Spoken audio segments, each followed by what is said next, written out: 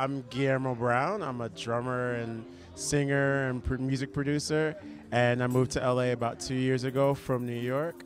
Currently, I play in the house band on the Late Late Show with James Corden and Reggie Watts, and I have a music project called Pegasus Warning, and I definitely come from a school of jazz in New York City and spent many years in that scene playing with people like Matthew Shipp, David S. Ware, William Parker, Roy Campbell, Rob Reddy, just a whole bunch of different styles and different ways to experiment inside of the music that we call jazz.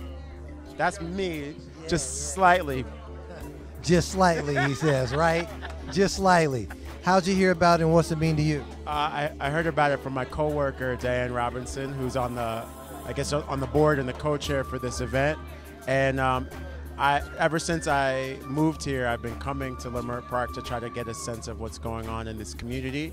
And this is the first time that I've actually stepped through the doors of World Stage. Obviously, there are names that have been here that I am familiar with in my record collection, and it extends out from there, of course. So I'm happy to come here in this context and to feel welcomed by the music and by the atmosphere of creativity and community that's living here.